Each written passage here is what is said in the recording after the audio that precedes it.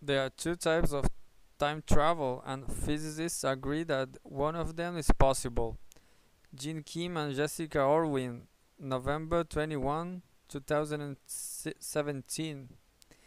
Brian Greene, professor of physics and mathematics at Columbia University and co-founder of the World Science Festival, explained what we know about time travel so far. Following is a transcript of the video. Brian Greene, Brian Greene. I'm Brian Greene, professor of physics and mathematics at Columbia University and co-founder of the World Science Festival. It's critical that you realize that there are two types of time travel, and they are radically different.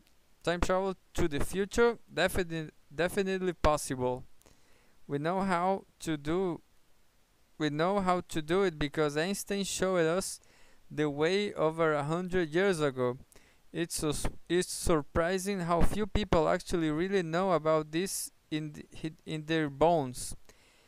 He showed that if you go out into space and travel near the speed of light, and you turn around and you come back, your clock will be ticking ticking of time more slowly.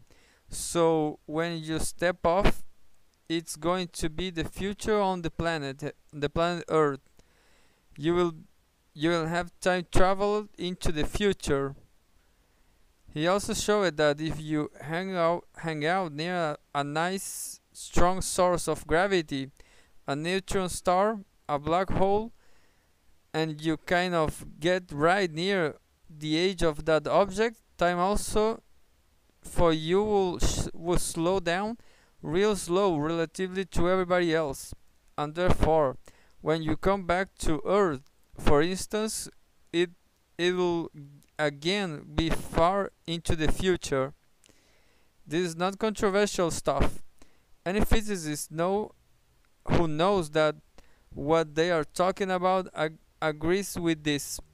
But the other kind of time travel to the past, if is where the arguments start to happen, because many of us don't think that time travel to the past is possible.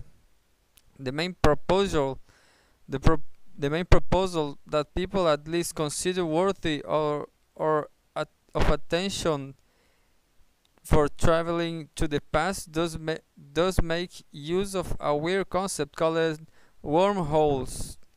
A wormhole is something that really Albert Einstein again discovered. The guy has like got his name written over everything in this field. It's a bridge, if you will, from one location space to another. It's kind of a tunnel that gives you a shortcut to go where from here to here.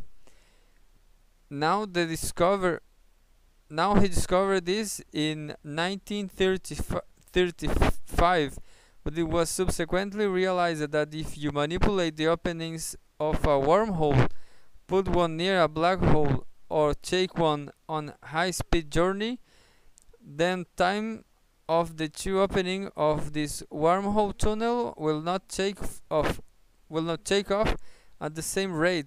So what you will no longer just go from one location in space to another. If you go through the tunnel, through this wormhole, you will go from one moment in time to a different moment in time. Go one way, you will travel to the past. The other way, travel to the future. Now again, we don't know if wormholes are real. We don't know if they are real, whether you will be able to go through them. So there are all sorts of uncertainties here. Most of us think that you're not going to actually go on a whirlwind journey through a wormhole to the past, but it's still not ruled out.